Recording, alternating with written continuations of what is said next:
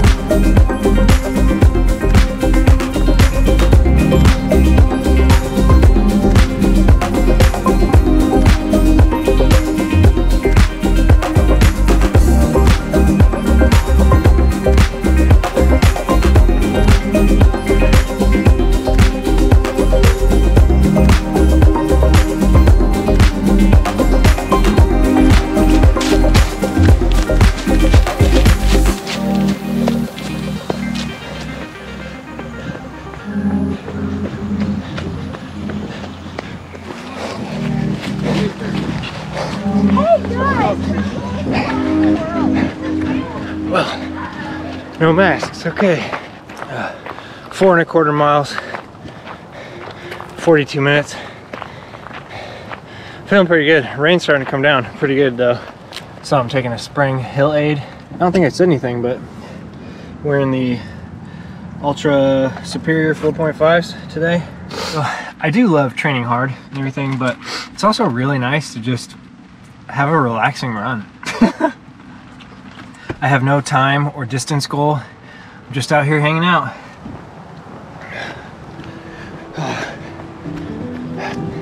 When it's cold, you don't want to sit too long because everything starts to lock up.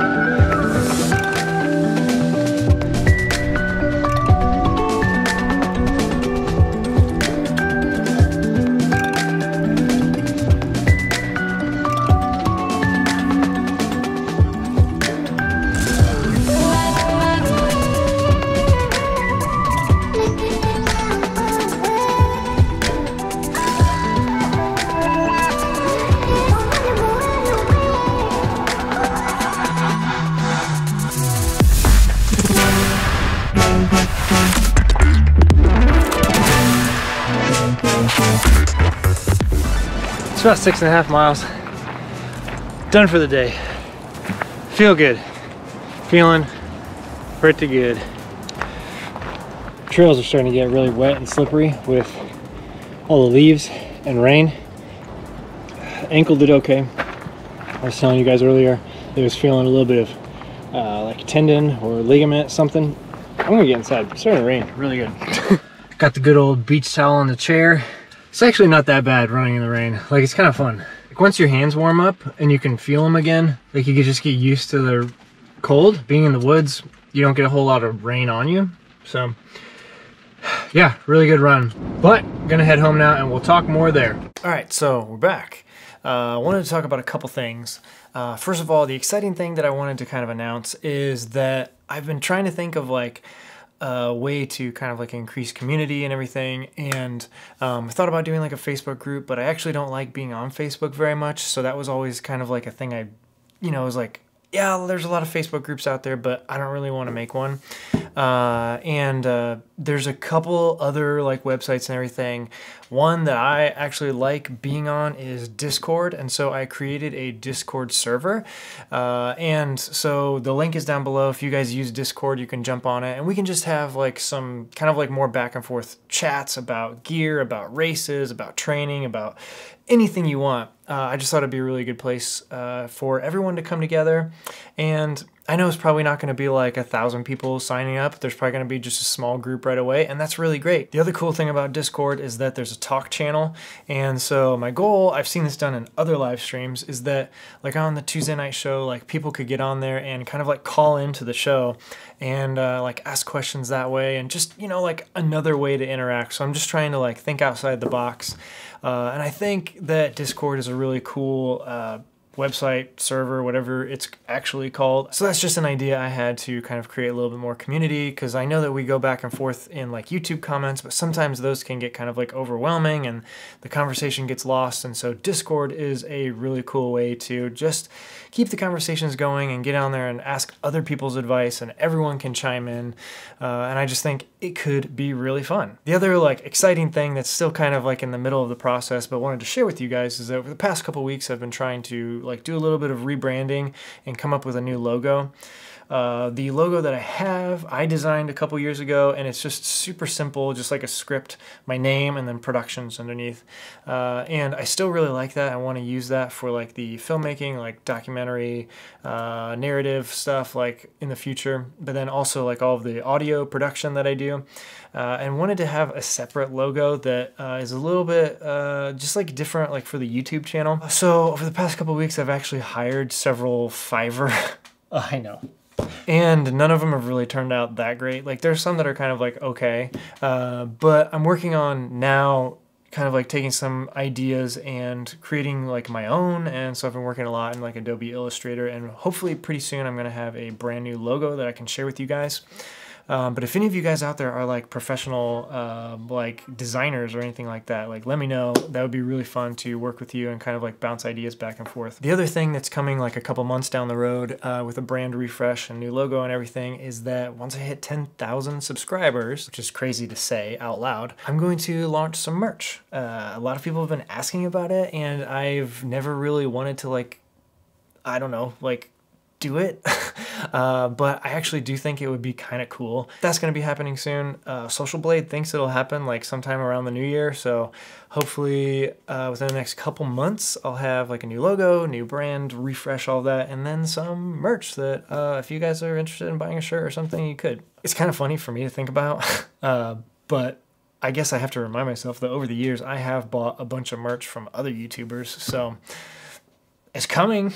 And the last thing I wanted to talk about in this video is kind of like what stage of training I'm in right now. A lot of people have been asking on recent videos like, hey, what are you up to? What's your next race? What's your next big goal? Like what's coming? So I've got Training Peaks open. Planning out the calendar really is what I'm doing. The biggest thing I have coming up is May 14th. I have the Cruel Jewel 100.